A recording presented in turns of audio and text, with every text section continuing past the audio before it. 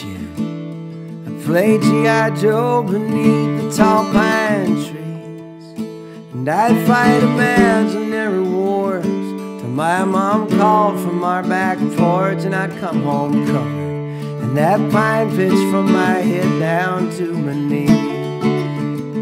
Too big to wrap my arms around, surely older than I could count. Must have been there since the Mayflower crossed the sea. They've been through the blizzards and hurricanes, summer droughts and freezing rain. Them pines would live forever, at least that's how it seemed to me. So what's become of the old pine woods? It's all So I grew up in a suburb of Boston, Reading, Massachusetts, and I could not wait to get out of there. Mainly because everyone, you know, when you're growing up, you know, in a kind of manicured, sheltered sort of environment, you know, people, exasperated adults will occasionally say to you, you know, wait until you get out into the real world, you know. And so when you grow up, you think, okay, so this is not the real world. Okay, where is it?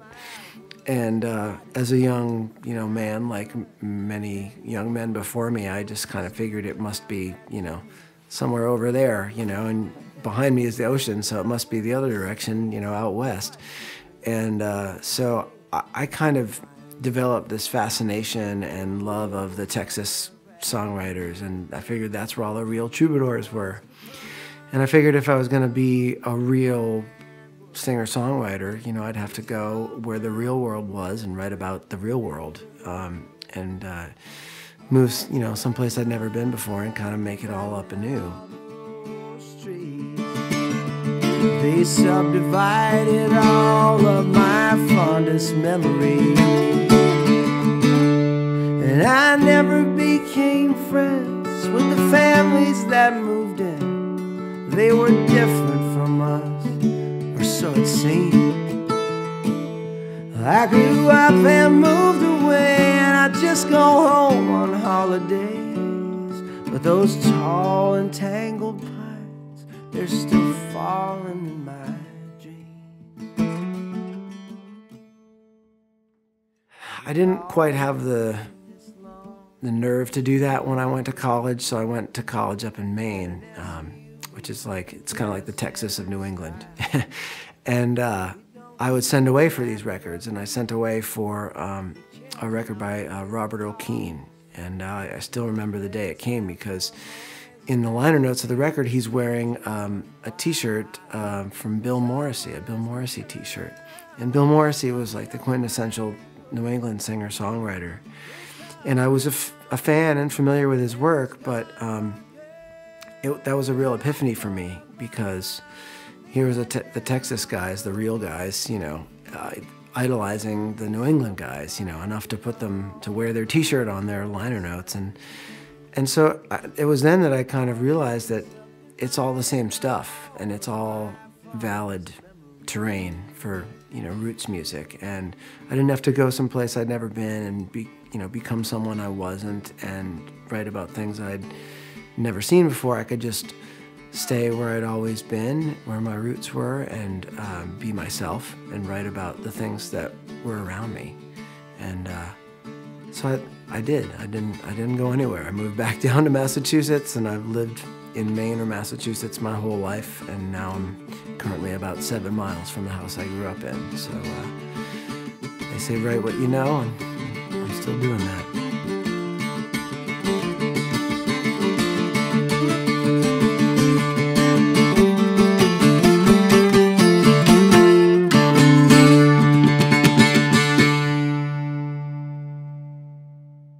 My name is Mark Erelli, and I'm a singer, songwriter, multi-instrumentalist, producer, sometimes bluegrass music player from Boston, Massachusetts. And I've been doing music as my job since about 1999, about 17 years now. I try and take the antenna approach to songwriting, you know, just try and keep the antenna up and see what it picks up, you know, what kind of stray signals kind of come across your path. I think my job as a songwriter, basically, regardless of genre or the type of song I'm writing, is the wider job is to just pay attention.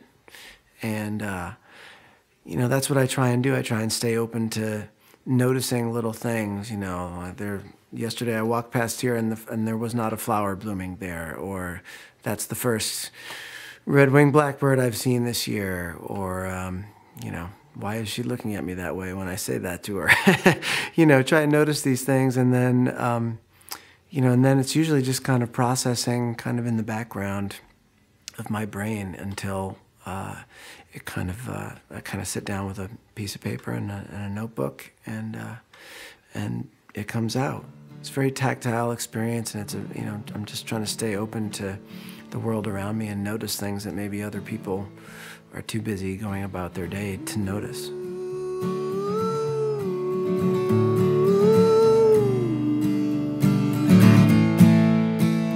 Whether it's stone I fished out from some rushing mountain stream,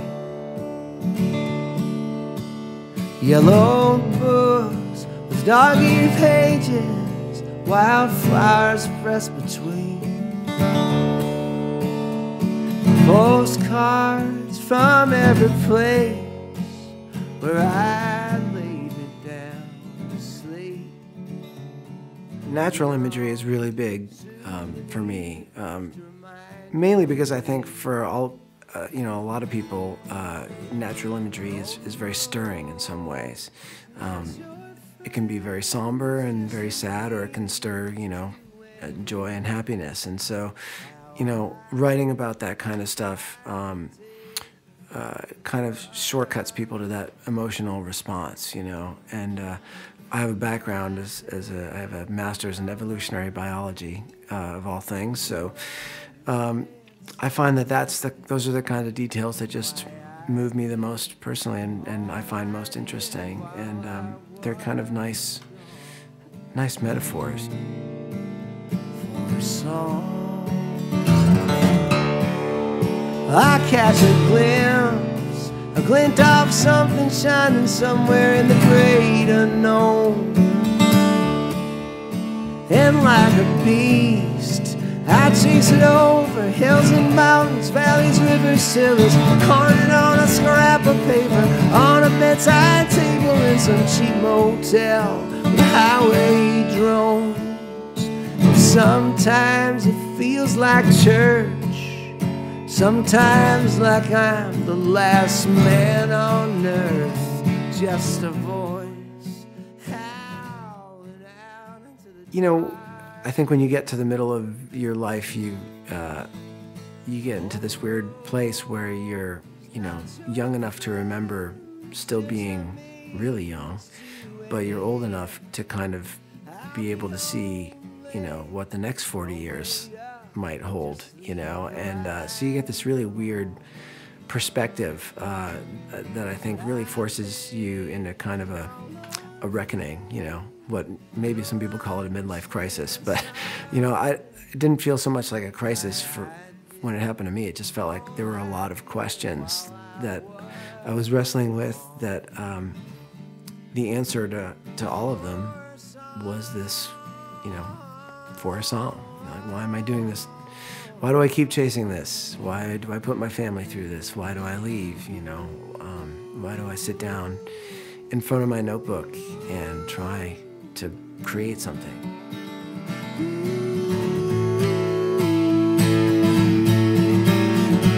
All the road is not your friend, it's just a means to an end. How I wish I could take you along,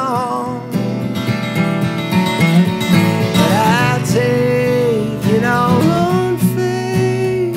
You'll understand someday why I did all I did while I was gone. For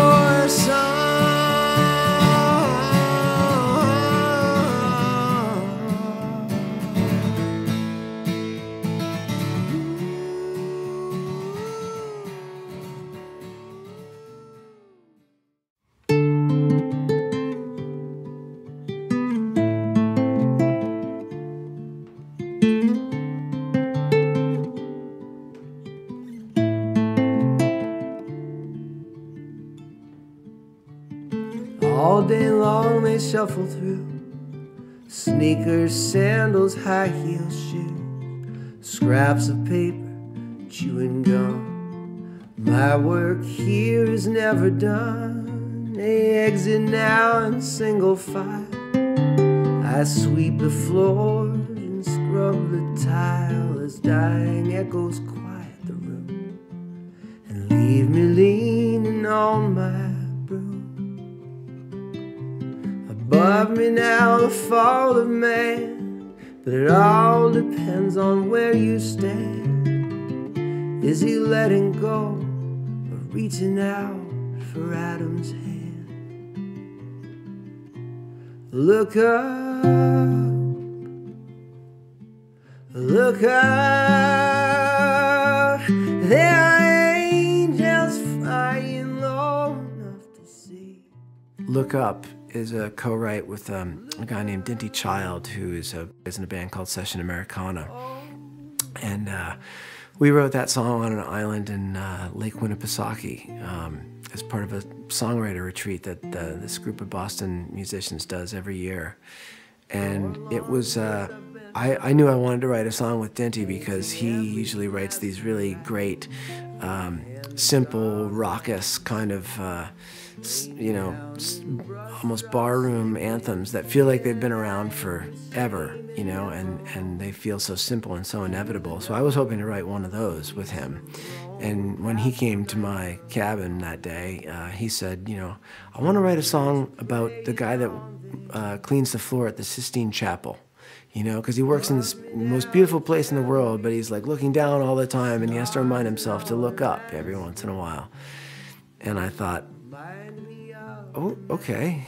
You know, it doesn't sound like a barroom anthem anymore, but he's like, I know you're the guy to do this with me. And so we started in on it, and then he said, you know, maybe the first verse could be about the janitor at the Sistine Chapel, and then the second verse can be about, you know, Michelangelo as he's painting the Sistine Chapel, and then, you know, we pull the frame back even further, and, you know, the last verse is, you know, sung from the perspective of God. This is supposed to be a vacation, but we worked all day on that song, and I think I walked around the island maybe 3 times, you know, trying every time we got stuck. I was just not ready to let it go. I didn't know if the inspiration would come back, so we'd break and I'd walk around the island again. And we finished that whole thing in a day and changed one word, I think, you know, several weeks later. But I couldn't have done that wouldn't have even thought to do that without Dinty. So my co-writer was indispensable for that.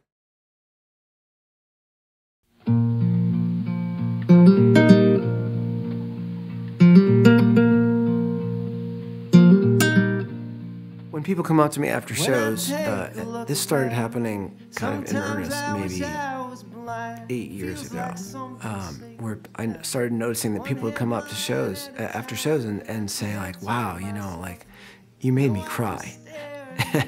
And the first few times it happened, I was like, oh, you know, I'm sorry. And then it kept happening, and I had to really like evaluate, like, what am I doing here? Like, am I just bringing everybody down? You know, like I definitely want people to think and to feel, you know, a range of emotions, but I'm also supposed to be entertaining, you know, and so, you know, the tears kind of took me off guard at first, but eventually what I realized, I think what they were trying to say is that they were just very moved, and that's what you're trying to do as an artist. I mean, and the thing that you don't want is indifference, you know, for people to just sit there and, you know, golf applause at the end. You know, that's no good for anyone. You want people to come to your show and feel like something special has happened, like something that maybe that couldn't have happened if they were just sitting at home on the couch watching, you know, TV.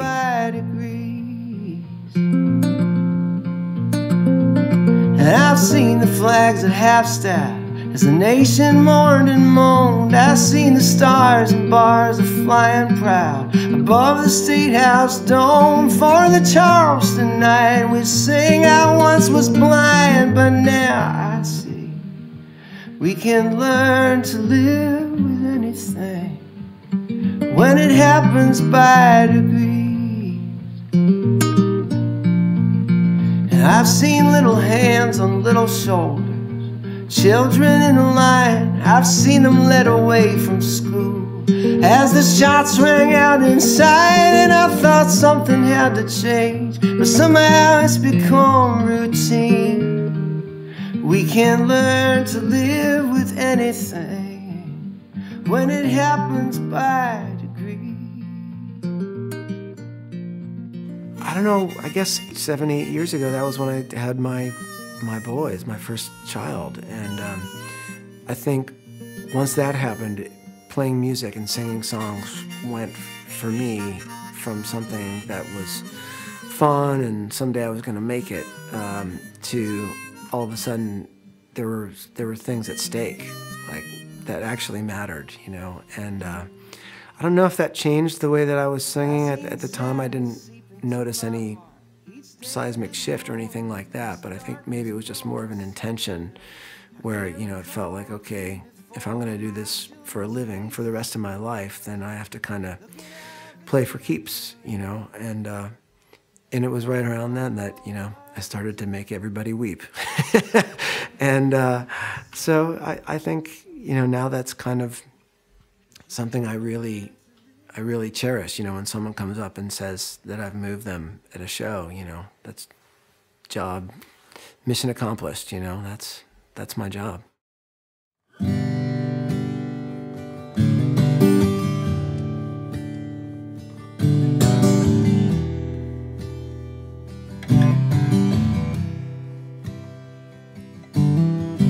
Driving home on the Mohawk Trail last night, my mind aimless as the dry leaves in my headlights. When I saw a state trooper running out on the French King Bridge, flashlights sweeping the darkness over the edge.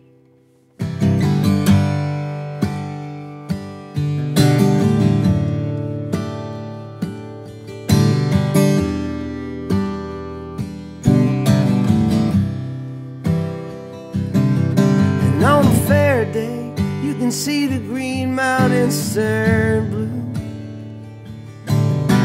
standing on the French King, watching the river roll through. But on a moonless night, the black wind howls and moans, and the river moves like a serpent 100 feet below.